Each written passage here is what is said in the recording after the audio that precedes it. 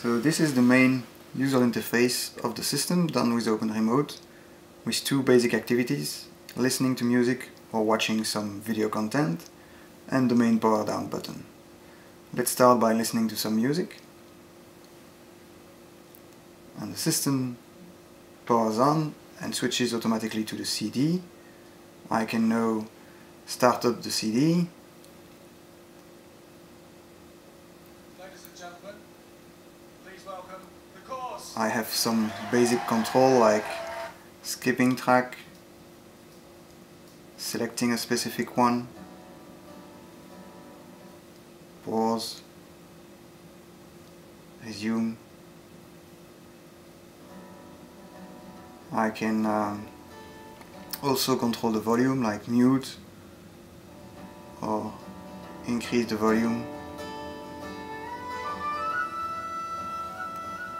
Now from this screen I can navigate to control the lighting, where I have control over the main lights in the room, and I can turn on or dim a bit,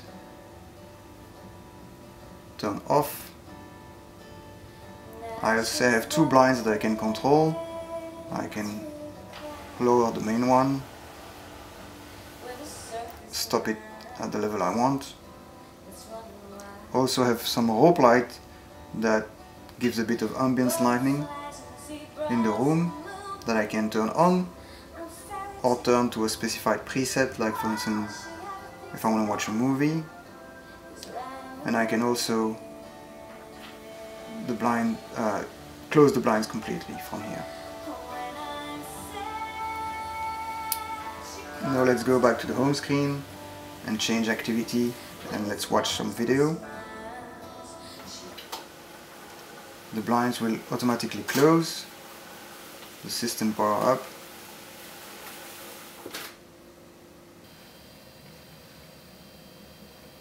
So the projector is now coming up, the set-top box is also powering up, and the system will switch the video to the correct input. Okay, so now the TV is on. We have the basic usual controls for the TV, like changing channel.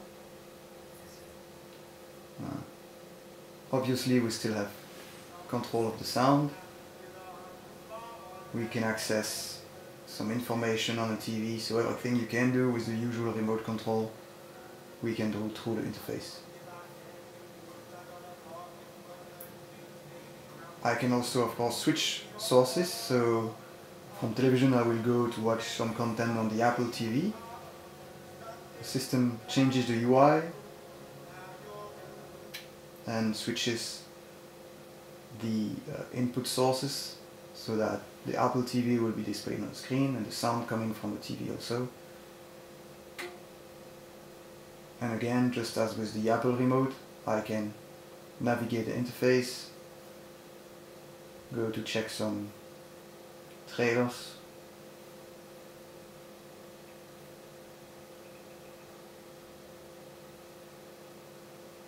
and show a bit of the trailer there. Who are we? We are no one. For years, they protected the earth from the scum of the... There you go. Let's change maybe to the media player.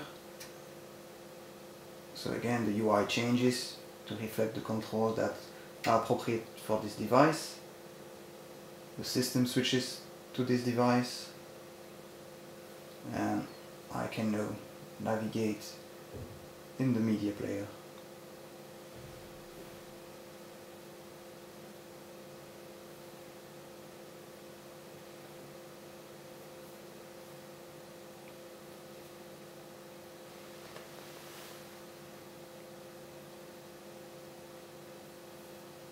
And see some movies.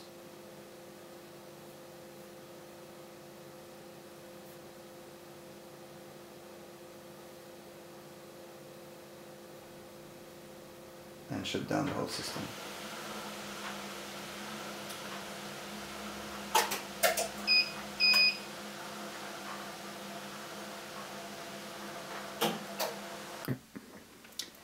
The system was originally controlled by an AMX touch panel, which is linked to its AMX processor, and we now want to integrate OpenRemote with it.